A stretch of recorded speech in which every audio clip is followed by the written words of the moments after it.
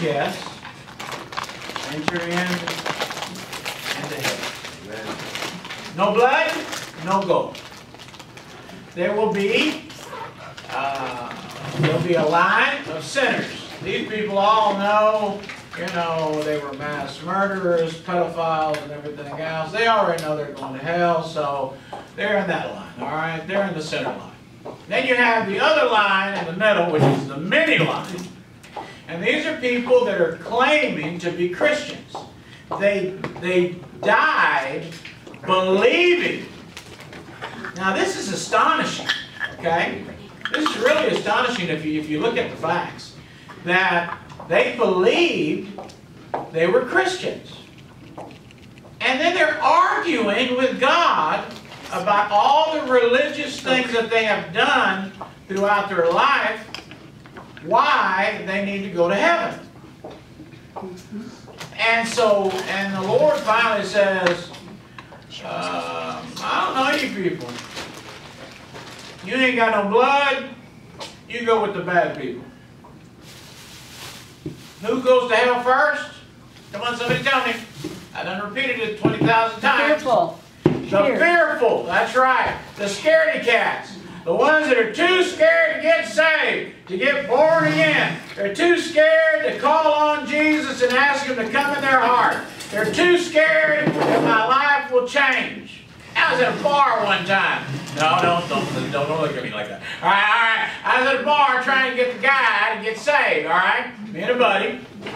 He says, I know I need to get saved. He says, I know I need Christ. He says, but I got a bar, and if I give up, and if I accept Christ in my life, I will have to shut this place down. And all my friends come here. He said, well, God provide another way for you to make an income. That's the least of your worries is money. Amen. I had a preacher, he was always broke, and then he asked the pastor, he said, I'm always broke, and I just can't pay my bills and everything else. And then he says, oh, don't worry, that's the least of your problems. That's encouraging, don't you think, amen? That's real encouraging, amen. He said, forget about the bills, it'll get worse, all right? But the many are trying to convince God, let me in. Then you have the express line, okay? The express line has the blood. Blood, come on. You got blood, show me some blood. Okay, go on.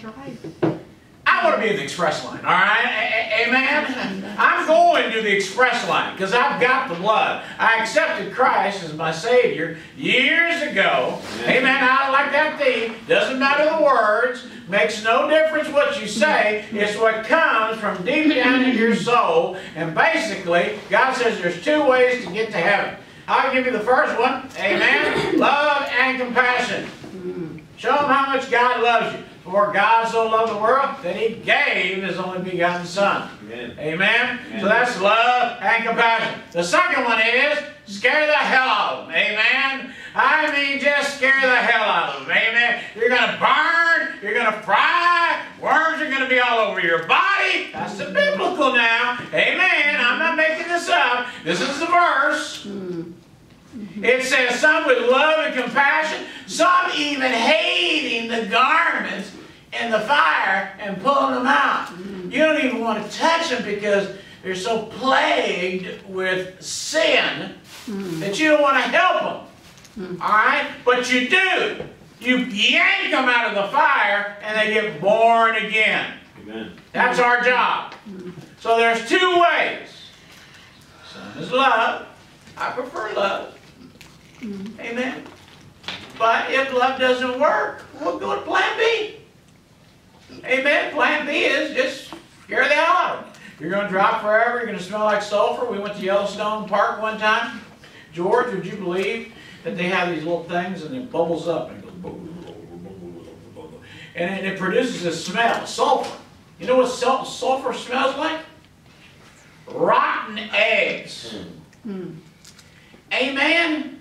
I I don't like to see my egg runny. Amen. That's why I prefer scrambled or medium. Amen. I don't even want my eggs runny. I just don't like that. Amen. I don't even like, can you imagine the sulfur? Having to smell that forever? Worms all over you? And for comfort, you are gnawing on your what? Tongue. You have eyes in hell. The richer man opened up his eyes. He could look afar. He could see all the people that were down in Abraham's bosom. He could see all the people having a great time on the other side. And he's what? Burning up. Now he's still, you know, he thinks he's still got power because he's a rich man. A rich man always thinks he's got power, right? You know, rule people around. So he says, Mr. Abraham, send that poor guy over there and tell him to come over here and take water and put it in my tongue because my tongue is so hot. Can you do that for me? Let me think about it. No. All right, can you send him back? Because I got 10 brothers, and they're all like me. None of them believe in this place. Will you send him back so that they can get saved, get born again, and not have to come where I'm at? And Abraham thought about it a little while and said, no. He said, that's why they got the church. That's why they got preaching. That's why they got preachers. Amen? If they won't read the Bible and they won't listen to the preacher, oh well. Amen. Amen. God chose the foolishness of preaching that a man might be saved. It sounds like I'm a fool up here sometimes, amen, and sometimes I act like a fool, amen. You say, why? I'm fighting the TV, amen. You know, y'all have a remote control brain, amen. You don't like the channel, you switch the channel, amen. I mean, I gotta be quick, man. If I ain't quick like that, you'll be switching me off, amen. And the next thing you know, you're watching your novella, amen. Did you hear about Rosa? Oh man, she's in serious trouble. I don't know if she's going to make it.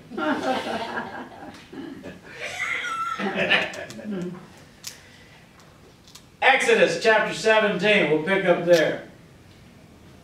They've crossed over. They sang praises. They crossed the Red Sea. Pharaoh's armies drowned. They're praising God. They're shouting. 3 days later, they're complaining again. Complain, complain, complain. Let me tell you what happens to the rest of the Old Testament. They complain and murmur. Amen. That's not the kind of Christian you want to grow up to be. A complainer and a murmurer. So they go all the way, 3 days. They find some water, it's bitter. And God tells the preacher, Moses, cut down a tree, let the tree fall in the water, and the water will be good. Then he starts feeding them. He feeds them bread, manna from heaven. He says, now here's the rules. 6 days you can go and get manna. Now, on Monday, go get manna. If you save any, on Tuesday morning, it will become worms. You do not want worms in your house. Thank you. God bless you. Hallelujah. On the last day, which is Friday, because Sabbath is Saturday for the Jews. Ours is Sunday, because we are the church. Thank you. Amen. Amen. And so, on Friday, he said, get twice as much. So, people get twice as much. Some don't. What happens to the ones that go out there looking for food? On Saturday, there's no manna. Oh, wait a minute, it was here yesterday and the day before and the month before. Where is it today? Here. Amen. Then they started complaining because there was no meat. So God said, okay, all you quail that are up there flying, land, just stay there till somebody picks you up and kills you and then eats you. And you cannot eat raw chicken. Right? Right. You ever try to kick, what's the cheapest? Leg quarters, right? Right? It takes forever to cook those things, right? I mean, forever. So here you are cooking your quail, and you're starving, amen, because you want some meat, and you start biting, it's got blood, and God says, you're dead. Next thing you know, worms start coming out of their nose.